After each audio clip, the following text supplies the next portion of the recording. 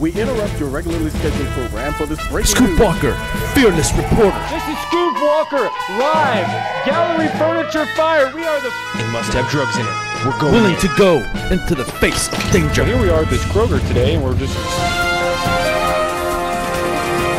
Good evening. Scoop Walker here, investigative reporter on location in the Richmond-Rosenberg area. I'm at the home of Greg and Nikki Holmes because our sources tell us that despite these difficult times, despite the economic woes, despite the wars in the Middle East and the cholera outbreak in Haiti, and yes, despite the fact that there could be another Rocky movie released in the near future, the group behind me claims to have thankful hearts. As if. But fear not. I, Scoop Walker, am here to reveal the deep, dark truth. Hello. With me tonight, I have Nikki Holmes, mom, wife, and elementary counselor. Her husband, Greg, and her are leaders of this group.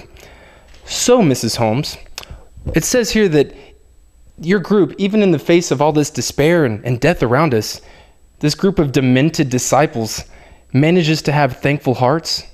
Well, I wouldn't call them disciples, and certainly not demented, but I mean, we're just a group of regular people who have found a reason to be thankful for life. So you're delusional? No. What other explanation can there be? Like it says here, you're an elementary counselor. Surely dealing with these bratty, obnoxious kids day in, day out has to wear on you.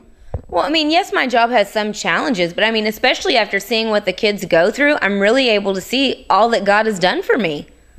So the key to thankfulness is having what others don't have? I didn't say that. Do you think that you're better than all these other people? No. So God loves you more than all these other people too, huh? No. What is the point, Mrs. Holmes? Well, I mean, my life's not perfect. I mean, we have troubles and struggles just like anybody else. But I would hope that the point is that I'm able to recognize all that God has done for me. And I hope that if something terrible did happen, I would still be able to find thankfulness in the midst of that. So, you and your husband are having marital problems. Is that what you're saying? No! He doesn't quite do it for you. Is that it? Well, let's go in here and investigate. Let's meet some of the people you have here in your group. Let's see what some of these other people have to say in this cult. How are you doing this evening, sir? Tell me, are you thankful today? Yeah, I'm thankful. I know God's love, and I know that despite whatever happens to me, the Spirit is going to be with me. Uh-huh. So, your life is perfect? Or are you having marital problems like the Holmes is also? We're not having any marital problems. Tell him, Greg. No problem. Yeah, no, my life's not perfect. I mean, in fact, just a couple of months ago, I lost my job, and the options for what I do, they're limited. So no, my life's not perfect. So then, why are you thankful? Because I know God's in charge, and whatever happens to me, He's going to be there. I see. Vodka. That's not vodka, it's water. Sure it is. And what about you, sir?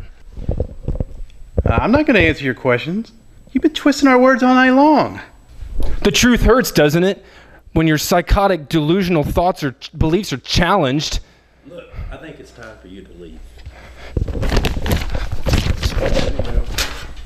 Hey, got a little close to the real truth behind your thankfulness. And what is this? This isn't potpourri. This is some sort of